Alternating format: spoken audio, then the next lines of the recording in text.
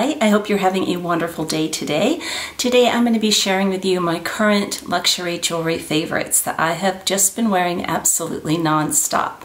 I get asked to do jewelry videos quite often, and this was one of the questions in my Q&A, and I'm finally getting around to doing this video, the current pieces that I am using. So I am going to turn the camera around because we know this isn't going to focus, but I did want to show you while it is like this. I wanted to show you the necklace on me, which I may just take a screenshot because it might show up better.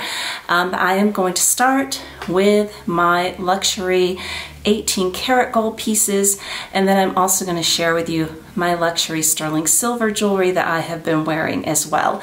So I'm going to get that camera turned around and we're going to start with the 18 karat gold. Okay, so let's start with the bracelet. This is the lock bracelet with the half pave diamonds, and they are absolutely beautiful. I will write down below what the carat weight is because I can never remember. And the way that this bracelet works is you pull this part here out and then that twists and moves. But the hinge is here. And how my sales associate recommends me to wear it is to have the gold on the outside and to have the opening on the top. So that is what it looks like on me. I currently do not stack this with anything because I just don't think that it needs stacking. I think it just stands alone. Okay, let's move into the ring. This one is from Bulgari, and it is from the B01 line. They no longer make this, sadly. This is in the tri-color gold. It is absolutely just beautiful. I love the rose, the yellow, and the white, and I think it coordinates very nicely with the bracelet. I think it's chunky enough to stand with a stack or with a single bracelet. I think it's just absolutely beautiful. So the earrings I have just been wearing nonstop are my Cartier Love hoops. And I cannot remember because I'm filming, well, I can't remember because I haven't said it yet. I'm filming this video in 2 different days. So I will probably have already told you what they did to this. They elongated the post on this one and on my Trinities and on the studs that I wear every day that I never take off. They have the lever backs, but they're so much more comfortable now. This does have a distinct right pair and a left pair. And this one, where it angles out like that, would go on the right ear. And the one that angles that way would be on the left ear. These are a beautiful thickness. They're a nice weight, but they're definitely not heavy. And they are so incredibly comfortable now that they have adjusted those for me. And I'm really, really impressed that they did that. I just wanted to show the Trinity earrings as well very quickly. You can see how much more elongated that is. I wish I had done a before and after, but I honestly wasn't even sure, if they would help me or not. But that is what they look like, and they are so much more comfortable.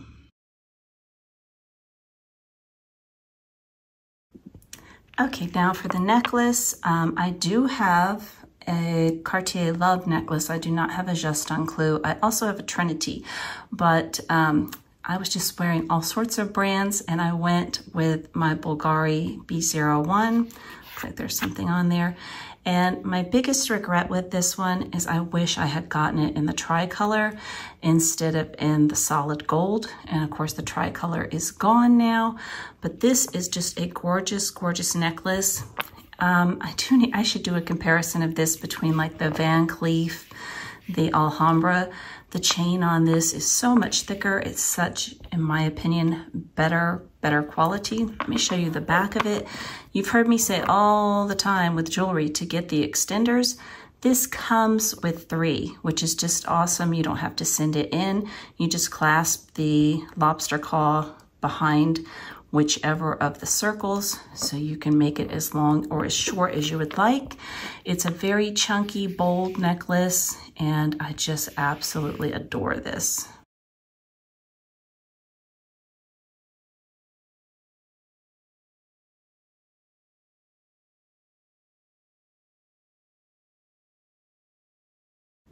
And lastly, my 25th wedding anniversary gift from my husband, and this is my Rolex.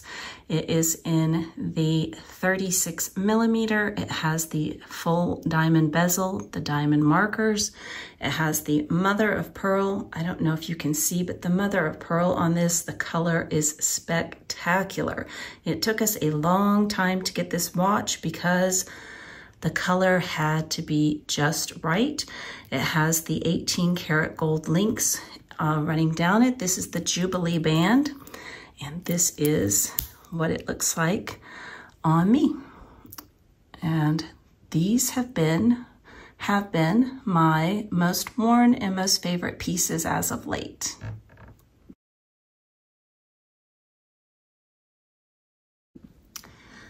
Okay, so let's get into the sterling silver. I have just been wearing my David Yurman over and over and over, my blue topaz pieces. If you should get one in the boutique, it's been a while since I have, but this is how a ring would have come packaged.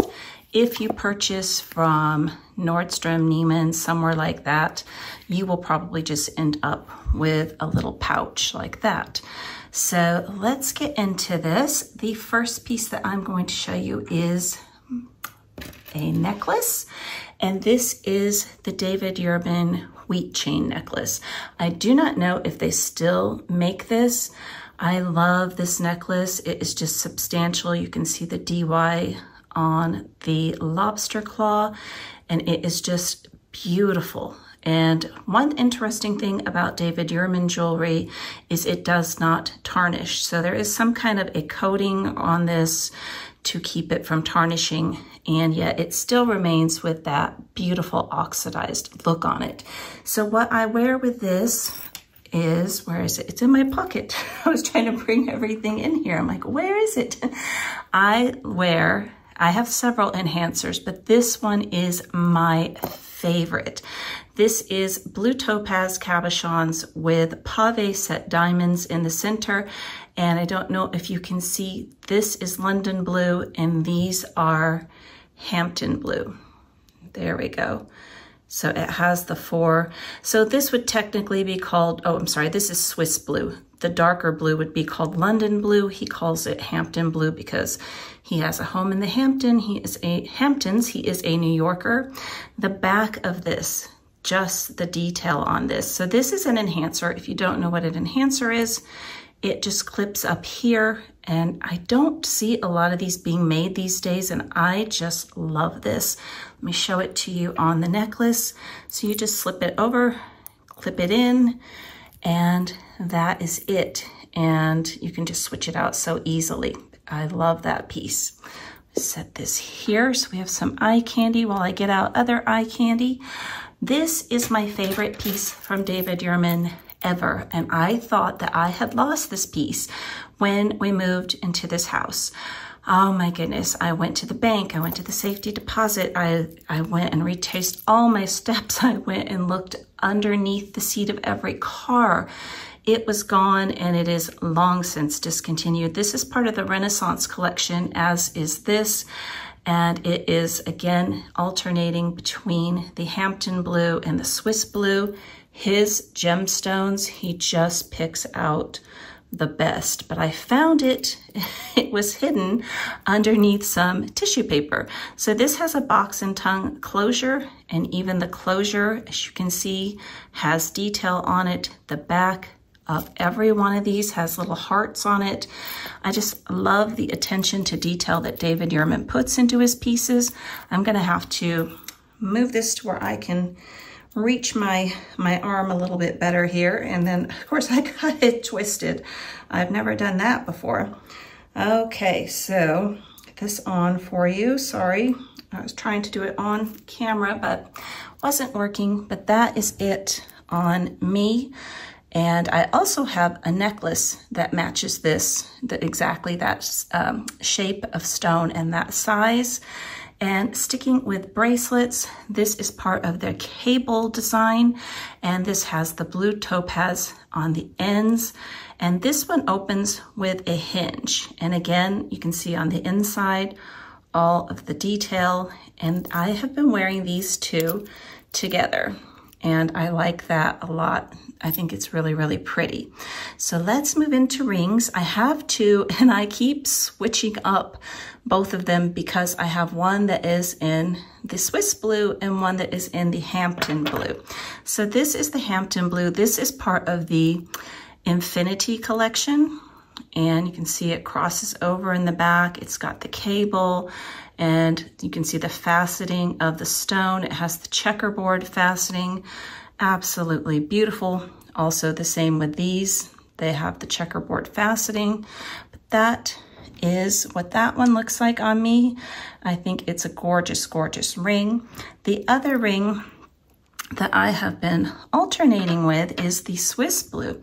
And I think this was just part of the cable collection. And this one does have 18 karat gold around it, and that is not plated, that is 18 karat gold. And then it has a large checkerboard cut Swiss blue, and I think that's just stunning. And the last piece that I have been wearing are my David Yurman earrings. These match the bracelet perfectly, and they also match the necklace that I have that is in this same stone. And these are just gorgeous. I just absolutely love this. Again, these are part of the Renaissance collection. The backs have the hearts on them. You can see how beautifully faceted the gemstone is. These are just stunning, stunning pieces.